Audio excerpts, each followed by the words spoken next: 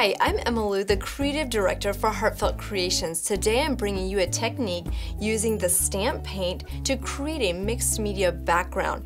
You're using some shimmer, creating a fun, fast background for those main images that you already have.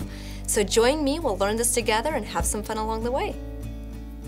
To create this textured background, you're going to want to stamp whichever image you like onto a glossy piece of cardstock. You want to make sure it's glossy so that the stamp paint doesn't just soak through. Once you've done that, lay that aside and you'll prep your paint area.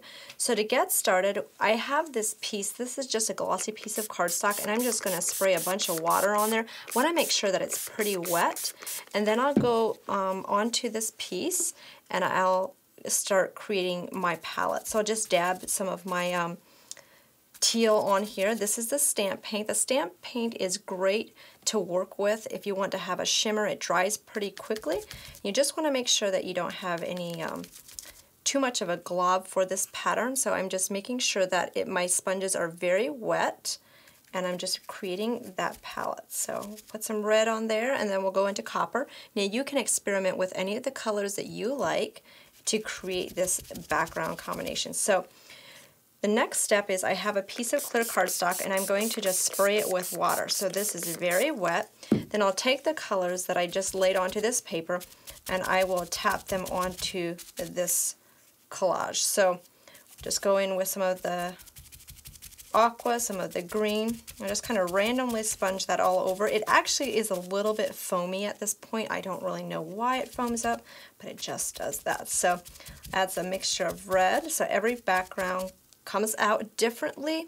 I'm just going to add a little bit of copper. Just going to sponge that off there.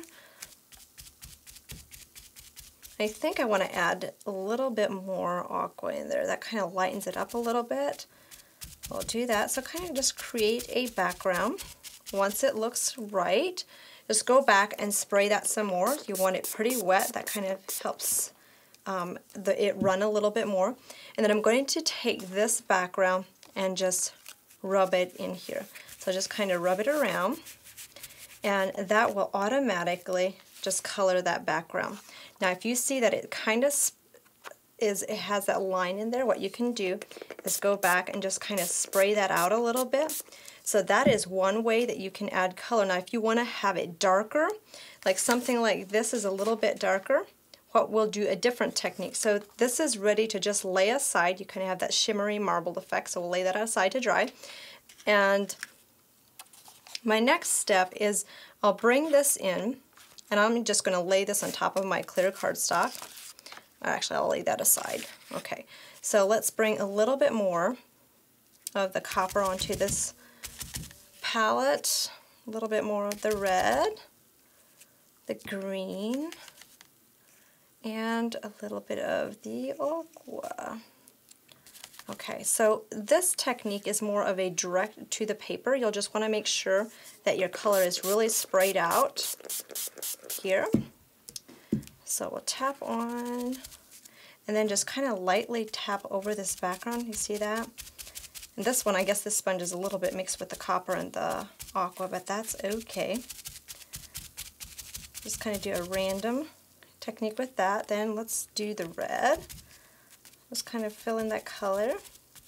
So you can kind of see how you're getting a fast color on the background. So you can kind of really pick and choose what colors that you want to work with. And that was the copper. Let's do a little bit more of the red. And then we'll want to add some green. Let's make sure that this is, I like to make sure that there's not too much on my sponge, otherwise it kind of clumps up and doesn't look as good.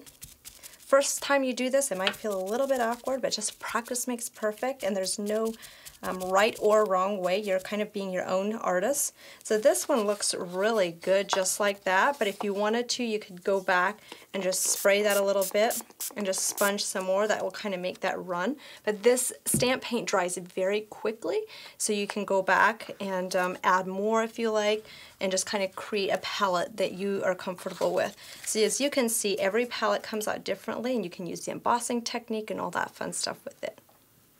So when you're doing this at home, make sure that your sponge is pre-moistened with water to make sure that the paint does not smudge on your cardstock.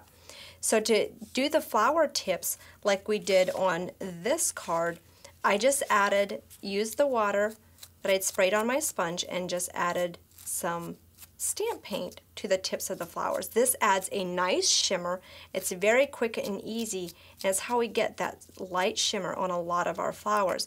So you can see on this card, we used that time background, and then we just added those little clock faces with the little sponge flowers to the top. Have fun creating your own backgrounds in your studio.